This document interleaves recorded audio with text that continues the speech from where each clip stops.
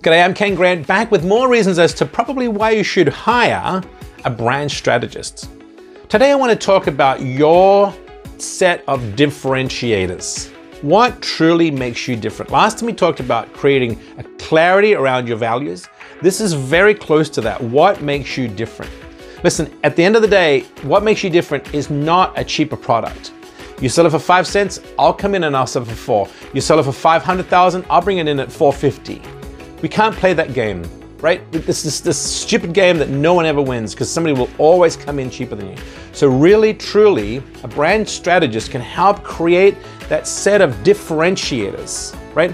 A bank is a bank is a bank. A car auto dealer, they all look the same, but they don't have to look the same. They're absolutely nothing that is a commoditized, which is most companies, right? They don't have to be commoditized.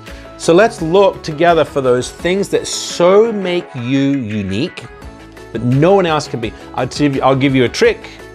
This is one of the great things about hiring a brand strategist, is it was more than likely based on your people. Your people are the most different because you have them and that other people do not. So what do you do about that? We're going to talk about that in the future.